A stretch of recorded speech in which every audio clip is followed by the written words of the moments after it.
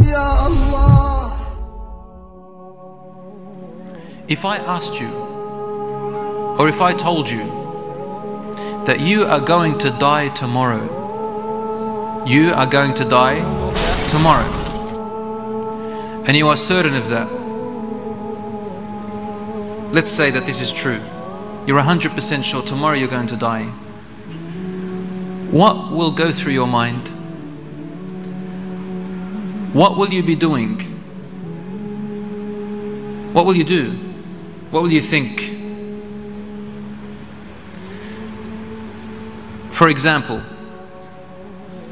will I be thinking about all the prayers that I've missed?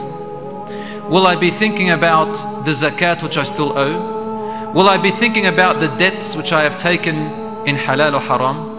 Will I be thinking about the people who I have wronged? I must make it up to them. The people I have backbitten, the people I have hurt, the people I've stolen from. Will I be thinking about my parents and what I have brought in shortcoming towards them, my wife and my husband, and my children, my family relationships, my neighbors? I will think about every shortcoming, the food that I ate,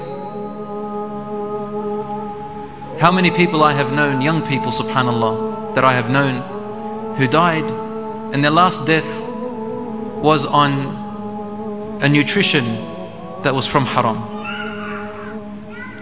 A life filled with a purpose, and if you were to ask them what kind of purpose this is, and they knew that they were going to die the next day, they will respond to you something like this: I cannot afford to die tomorrow. I can't face Allah yet. What kind of thinking would go through that person? Their whole life will change as if they are living in the hereafter. They're going to die tomorrow and meet Allah subhanahu wa ta'ala. They're going to fix their a'mal, their deeds. And suddenly everything that used to mean or used to stress them out of this worldly life, people who hurt them, for example, people who wronged them, people who upset them, suddenly they don't mean anything anymore.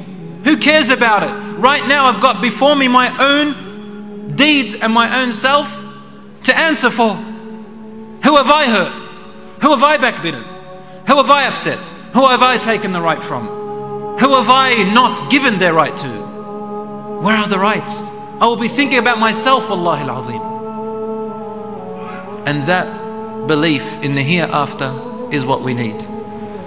And then Allah subhanahu wa ta'ala says in the Quran, and so finally, in truth comes death. The intoxications of death have truly come to you. Why does Allah subhanahu wa ta'ala speak in that manner? Allah is saying to us as if it's something that is inevitable, will happen to every single person. Because in another verse Allah calls it yaqeen. Yaqeen means that which is certain. And no one in the world can deny the yaqeen, that which is certain. No atheist, no Muslim, no Christian, no Jew, nothing can deny it. Death is death and it will happen to everybody. So Allah says, وَجَاءَتْ سَكْرَةُ الْمَوْتِ بِالْحَقِّ. And so the intoxications of death have come in truth. Man already knows that death will come. So Allah just tells you, well, it has. And so it came in truth. Now let me tell you as if you were there now. Allah doesn't bother telling you about your life before. He tells you now, let's talk about the end, the reality. This is what really matters. You can go on vacations, you can go on holidays, you can fly in the air, you can go wherever you want. In the end, every single one of us, you and I, will inevitably come to the final meeting's place. What is it? Death. No one can deny it. We will all end up there. Just like every river comes from the same place and ends up in the same place.